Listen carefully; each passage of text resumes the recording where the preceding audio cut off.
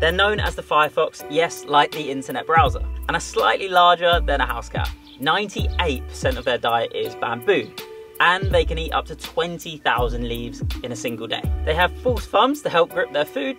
Although they share the same name as a giant panda, they were actually discovered 50 years before them.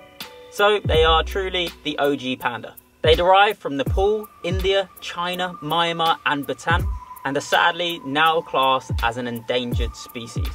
This is due to deforestation, the illegal pet trade, poaching and other threats. And if you guessed it right, it's the red panda. Incredibly cute, but sadly incredibly vulnerable.